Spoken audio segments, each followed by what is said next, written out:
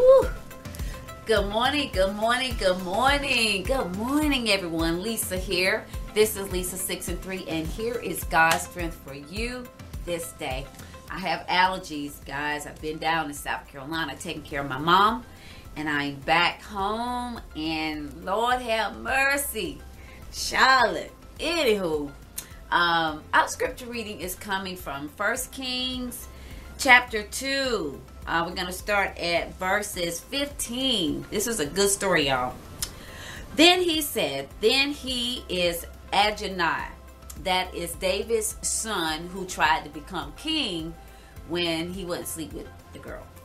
Okay, then he said, you know that the kingdom was mine. No, let's go back. Now Adonai, the son of Haggith, came to Bathsheba, that's Solomon's mom. So she said, do you come peaceably? Because she know he tripped. She know he crazy. And he said, peaceably? Moreover, he said, I have something to say to you. And she said, say it. Then he said, you know that the kingdom was mine. Sounds familiar. You know that the election was mine. And all Israel has set their expectations on me. And all of my followers was looking forward to me being the president. That I shall reign. However, the kingdom has been turned over and has become my brother's, Solomon, for it was his from the Lord. Now I ask one petition of you. Do not deny me. And she said to him, say it. Then he says, please speak to King Solomon, for he will not refuse you, that he may give me Abishag, the Shunammite, as my wife. So Bathsheba said, very well, I will speak to you. I will speak for you to the king. Now, there's a whole lot in this story, but I'll just give you the nuts and bolts of it.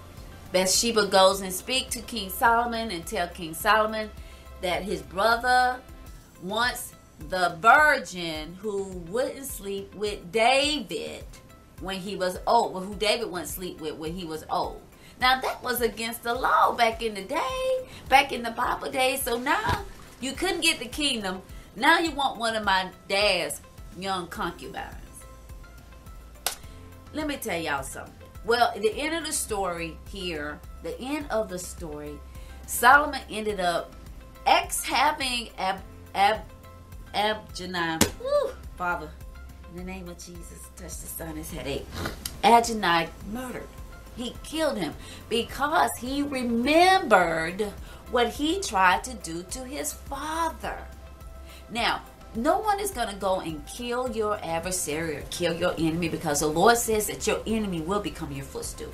But let me tell you something. The Lord will turn some things around for you when someone's trying to get in your way.